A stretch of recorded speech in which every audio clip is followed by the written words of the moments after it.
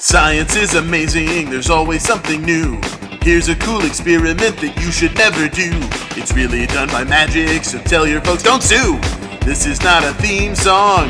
It's a legal disclaimer. You've found the magic laboratory. Welcome! I'm Dr. Scott Green, JD. Because remember, kids, a Juris Doctor is a doctor. That's right, wow. We're gonna have some fun today. Have you ever taken a bath and been a little worried about the drain? Did your grown-up tell you not to worry because only water can go in the drain and it could never suck you up?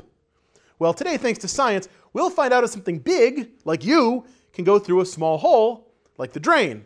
For today's experiment, we'll need 2 cups and something to poke them with. That's this little safety pin right here. You're going to poke a hole right through the middle of both cups. Try to get it as perfectly aligned as possible. You're also going to need a loop of tape. I made mine a little bit earlier.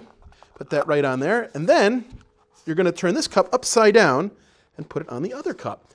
This cup will represent the tub, which is where you go when you take a bath, and this cup will represent wherever the water goes after it's through the drain. I actually don't know what happens if someone gets sucked through the drain, but I bet it's really scary. The pinhole is the drain, and we need something to represent you. That'll be this golf ball right here. Now, the golf ball is way too big to fit through the pinhole, just like you seem to be too big to fit through the drain. So there you are in the tub when in comes some water. The golf ball can't go through the pinhole without water, so let's add some. Just one little drop of water. That's all it takes. It's done.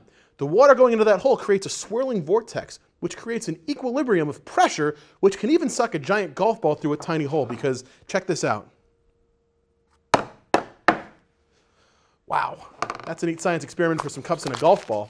Hey, I'll be honest, that probably won't happen to you when you take a bath. It's just a small chance, but hey, if it's even a little bit possible, why are your grown-ups so insistent you take baths so often? For the Magic Laboratory, I'm Dr. Scott Green, JD. Because remember, a Juris Doctor is a doctor. Scott Green is a professional magician and not a scientist. He's accomplishing these feats with magic. Magic, that's the joke. Do not try this at home. That would be stupid even for you. It's a legal disclaimer. It's a legal disclaimer.